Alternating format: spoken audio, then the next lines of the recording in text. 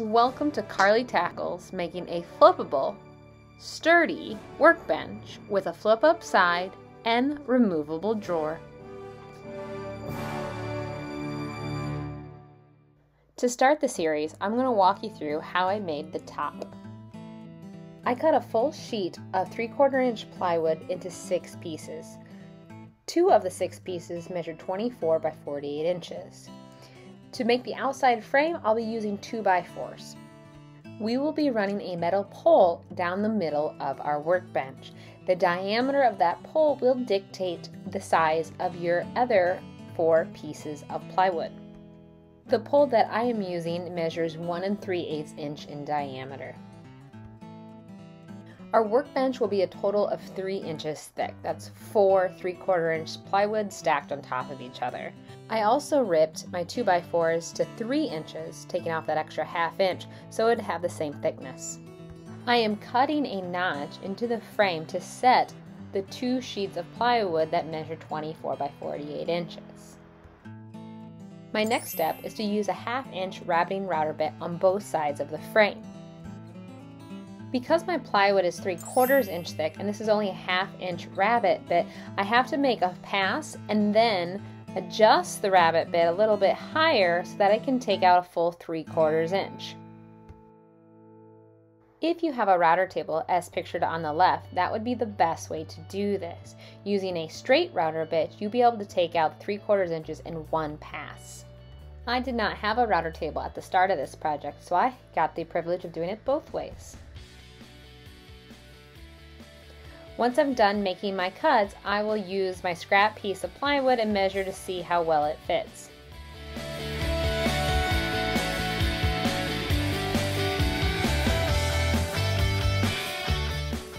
When you finish taking out 3/4 inch from the top and the bottom, your board should look something like this.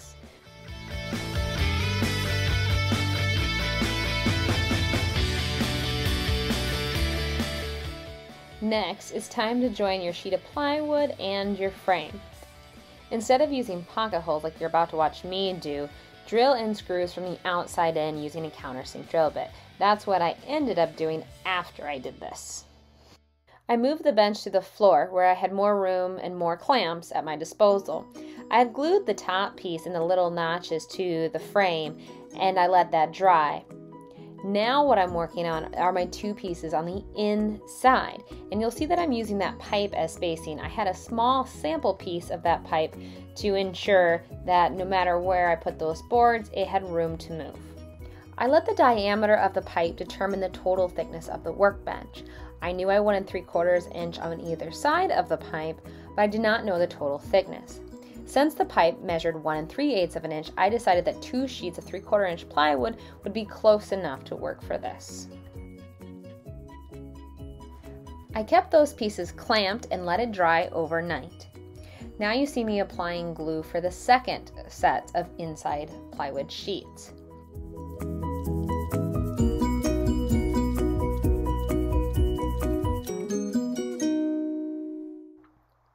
I'm still using my scrap piece of pipe to make sure that it fits in diameter and that none of these pieces happen to hang over a little extra. And if you notice my placement of my clamps, I'm clamping it against the frame as well as down into the frame.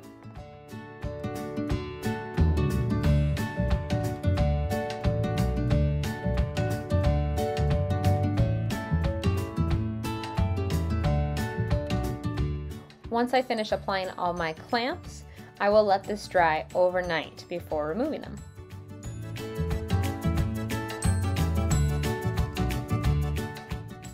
Before attaching the final layer of plywood, I wanted to drill the hole in the frame for the pipe.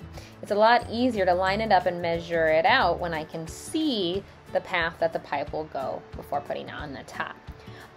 I'm using a speed square to help transfer my lines up to the frame so I can make a cutout. I'm also using my scrap 3/4 inch plywood to make sure that I'm not cutting this hole too high or too low in the frame, keeping it exactly centered. To make this hole, I'm using a 1 3/8 inch hole saw. You will need to cut this hole on both ends of the table. When you're finished, it should look something like this, and you should be able to do a little test run with your pipe and make sure that it goes all the way through, no catches. I kept the pipe in there on this next step. I'm applying the glue to add the top piece. I'm being very careful not to add the glue too close to the pipe so it doesn't fall in there and I have issues turning it. I'm also applying glue to the notch that we cut out in the frame. I'm making sure that I don't apply too much glue that it will squeeze out when I apply the top board. Making sure that the top board lines up with the 2x4s and everything's smooth, I begin to start clamping it down into place. There's a saying that you can never have too many clamps in your workshop, and on this project I found out that is totally true. I wish I had more, even though you can see I have plenty here. Once it's all clamped down, it needs to dry overnight before starting their next step. I drew out a grid on my workbench for dog holes. I measured in 3 inches from the side, and then from there, every 4 inches, I made a mark for the dog holes. So we have like a 4x4 grid going on here. From the research that I found, 3 inches or 4 inches are common spacing for dog holes. I'm going through very thick material, so I am using a hammer drill just because it's a lot of work for a little power drill from Ryobi to go through. In fact, I tried it and it started smoking. So there's a sign to stop and to get a little bit more powerful of a tool, which I did here. The other thing I would recommend is on your drill bits, you really don't want to drill all the way through your workbench because we want both sides of this to be a workable surface. So when you drill through from one end, you can have tear out at the other. So what I'm doing is my drill bit has a little circle at the very top of it that allows me to at least get a center hole on the other side that I can go back and flip over and drill in. I put a little piece of tape at the right depth that I need to drill down to, enough to give me a little hole, but not to tear out the full opening on the other side. And then that way when I'm done, I'll flip it over and I'll line up this little center guy with the hole I drilled, and I'll be straight up and down on these holes. So that's what I'm going to finish doing here, is finish drilling out these holes, and then I will zoom in so you can see what I'm doing.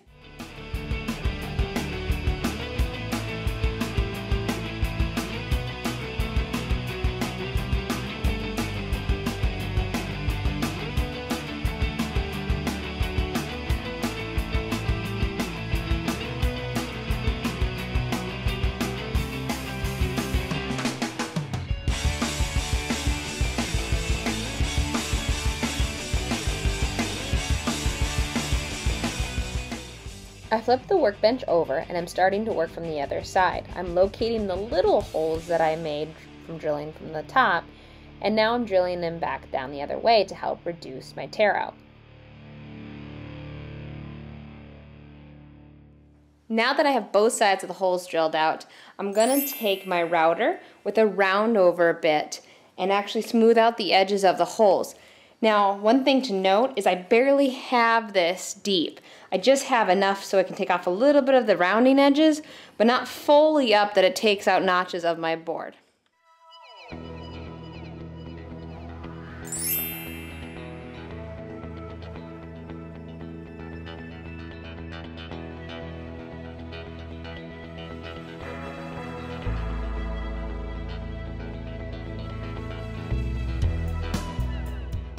This next step is optional.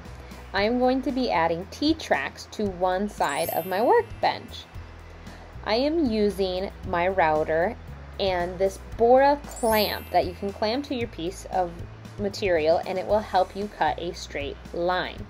To cut the groove that I need, I'm using a 3/4 inch straight router bit at 3/8 of an inch deep.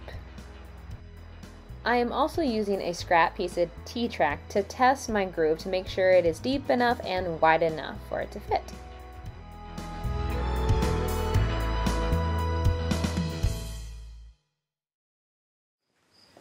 Before I finish sanding and preparing to stain the workbench top, I wanted to drill in the holes that I'll be using to stabilize the workbench in its position. Now we have the hole already drilled for the pole, which will rotate it and be able to allow it to flip back and forth.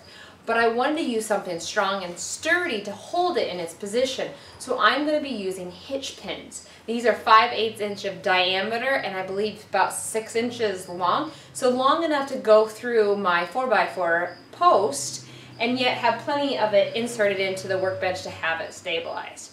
Now I'm doing 2 of these on each side to help hold it in position, and then the other 2 on the other. So I used a 5/8 drill bit because these are 5/8 inch drill or hitch pins, and started drilling into the boards. And I only drilled as far as what I needed, which I measured to be about 3.5 inches needs to go into the board.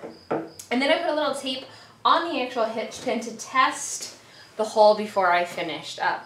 So each one of these will be able to hold our hitch pins and lock our workbench in place. Now I'm going to finish sanding and stain the top. I used a black cherry stain.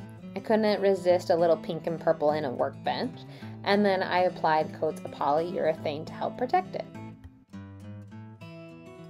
Now it's time to install the T-tracks.